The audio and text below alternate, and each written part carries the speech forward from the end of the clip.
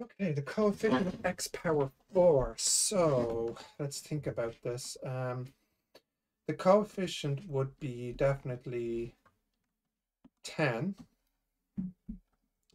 c something, x k over x with a power.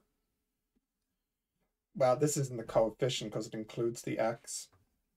And x to a power. So we're trying to get 7680 x power 4. That's what we're trying to get. Right. Now, how to get a 4? So the top will have to be bigger than the bottom in terms of powers. 9 and 2 won't do it. So 9 and 1 won't do it. 8 and 2, 7 and 3.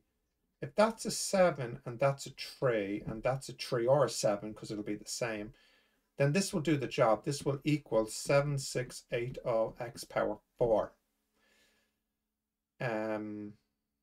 Yeah, good. So then I'll get 10c3. So that's 120k cubed equals 7680. Oh, 7680 divided by 120 is 64. So that means k would have to be 4, right? Yeah, 4.